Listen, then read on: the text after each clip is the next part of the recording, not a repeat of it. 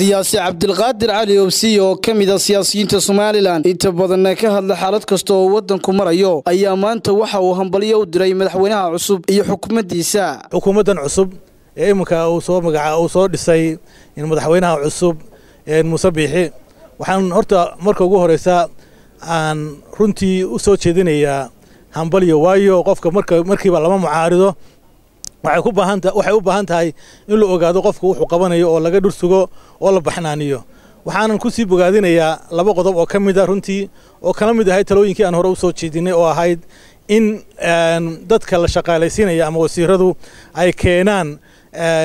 diiwaangelinta hantida ay leeyihiin ama ay haystaan shaqada ku soo gelayaan in la qoro horaan u soo jeedinay waana ku mahadsan yihiin arinta ay fuliyeen oo qaateen waana toogu muhiimsan waxayna dilayna waxa weeyaan wasiir isagoo xayraana suuqa looga yeeray oo isagoo milyaneer markuu ka tago meeshii ka tagaya waxaan leenahay taas xukuumaddu waa in horena waan u soo jeedinay in badan iminkana waa ku sii adkaynaynaa maadaama qodobka aad qaadateen in la diiwaan geliyo hantida qof walba uu haysto waa in lagu daraa qofkaasi markuu ka tagayo in la xisaabiyo weeyaan runtii qodobka labaad doonaya inaan ku daro horena ugu hadlay waxa weeyaan xukuumaddii hore in la ilaabin saan horeba u sheegay waxayna dilay waa waxyaabaha ay musuq inoogu wacan waa isla xisaabtan la'aanta weeyaan ee qofkii bila camalka ay shalato gidaarada taagnaa xayraanka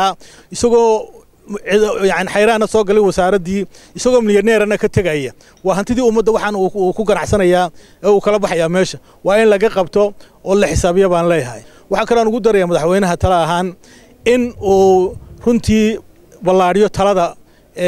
waayo talada adag ku nool baa la yiraahdo kuma noola waxa loo baahan yahay cid uu la tashanaya madaxweynuhu inay noqoto cid aqoon leh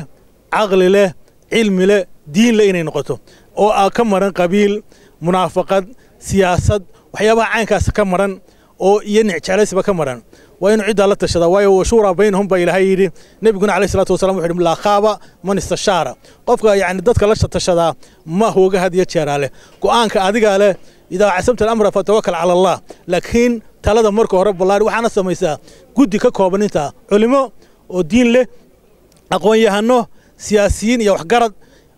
كم مرن قبيلة يعني تعليسي أو عقلي يو صاحبه يأقون كواس لا تشبه لي سمي جودي دانا ومقعوبا لي إن شاء الله تعالى إن برشة الصوماليلان يعني يمكن دورش الخصاب حني كنت واحد صادح مريحنا ففر بدن قبيلة kala qoqob yaani dakhara fara badan ay gaarsiiyaan siyaasiyiinta oo ololeynayay hadii jeer waxa la wixii laga soo baxay shacabweynaha Soomaaliland waxaan ugu baaqayaa midnimo iyo walaaltinimo iyo iskaashi iyo in la shaqeeyo xukuumaddaasi ilaa inta iyadiisu soo taagayso marka qofkiisu soo taagay oo khaladkiisu bato ee la arko wuxuu yahay marka waa laga hor imanaya laakiin inta ka horeysa waxaan leeyahay hal la shaqeeyo hal la garab qabto way Soomaaliyeed waxay taqaana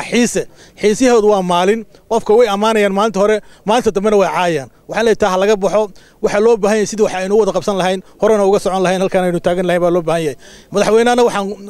kula talinayaa inuu isaguna sacabka mariyo oo gacanta mariyo oo isu keeno dadkii xinafta iyo qabyaaladu ay kala irdhaysay inuu isu keeno oo walaaltinimeeyo kana shaqeeyo horumarkooda iyo sidii cadaalad uu ugu dhaqi lahaa intaasaan kula talinaya siyaasigu hadalkiisa si wata ayaa sidoo kale waxa uu ka hadlay arinka Qudus oo ugu baaqay dhammaan shacabweynaha Soomaaliland in la ilaawin magaalada barakaysan ee Qudus ee dalka Mareykanka uu aqoonsaday caasimadda Yuhuuda siyaasiga oo ka hadlaya ayaa waxa uu yiri marka horeysa halkan waxaan doonayaa inaan kaga hadlo inuu soo jeediyo dadweynaha Soomaaliya ama reer Soomaaliland ba insha Allah taala maadaama uu nahay dal muslimiina xaaladan bariga dhexe ilaa hadda taagan